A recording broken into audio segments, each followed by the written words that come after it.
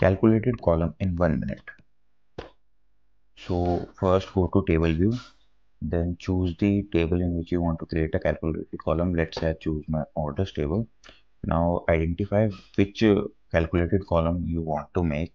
Let's say I want to make freight per quantity, how much freight I am giving per quantity.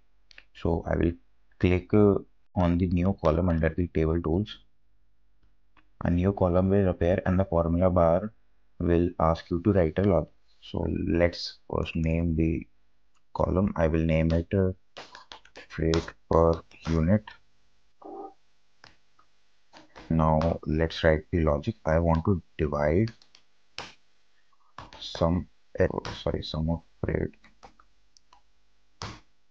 then by a sum of QTY quantity.